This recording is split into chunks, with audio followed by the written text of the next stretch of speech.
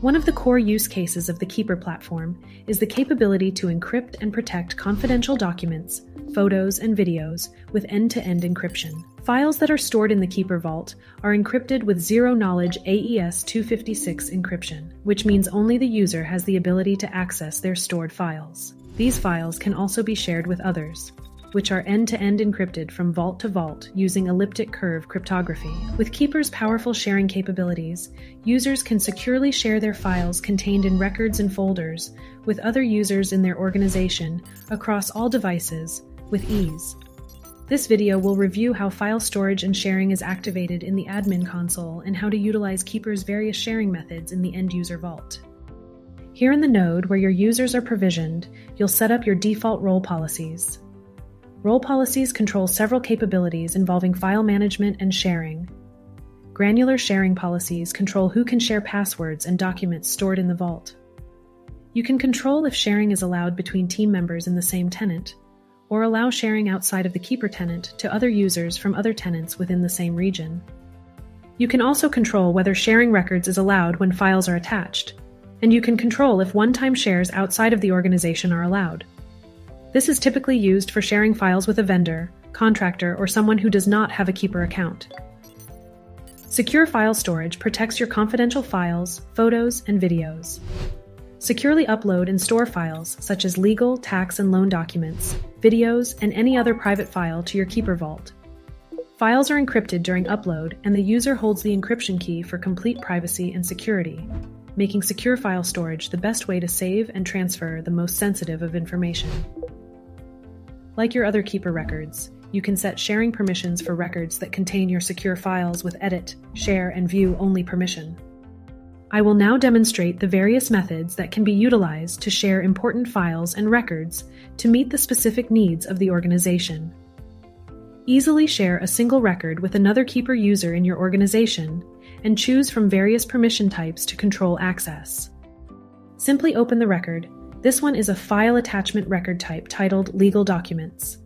Click Share and enter the email address of the user you want to share the file with, and set their permission level using the drop-down menu, then click Add. Once the user has been added, you can even set an expiration to share the record on a temporary basis, automatically revoking access at a specified time of your choosing.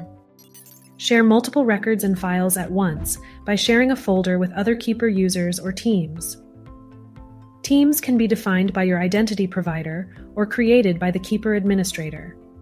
Here I've created a Secure Documents and Discovery shared folder, and there are several records which contain files related to a legal case. I can add additional records to this folder by dragging and dropping the records directly into the folder.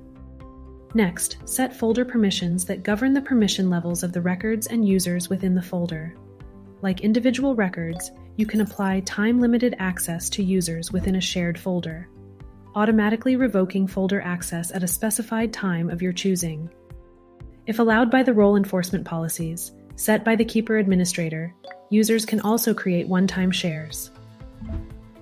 One-time shares are useful for sharing a file or record with an outside vendor, contractor, or third party. In this case, it's set to be revoked after 1 hour.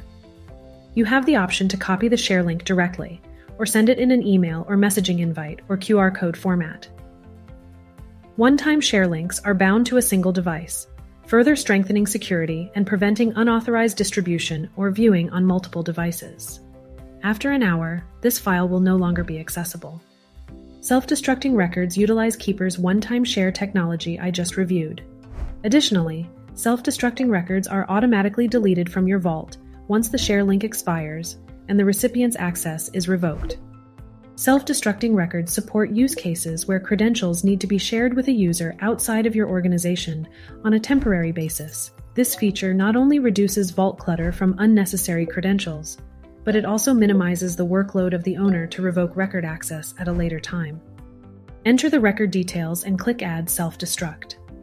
From the drop-down menu that is now presented, select when you want the share link to expire. Click Save and Share to generate a one-time share link. Adding the self-destruct attribute to a record will expire the share link at a specified time or once the recipient has viewed the record for 5 minutes, whichever comes first. We hope this video was helpful in providing you with a high-level overview of the secure file storage and flexible sharing features Keeper has to offer. For a more detailed look at each sharing feature, please see the additional videos and end-user guides I've linked in the description below.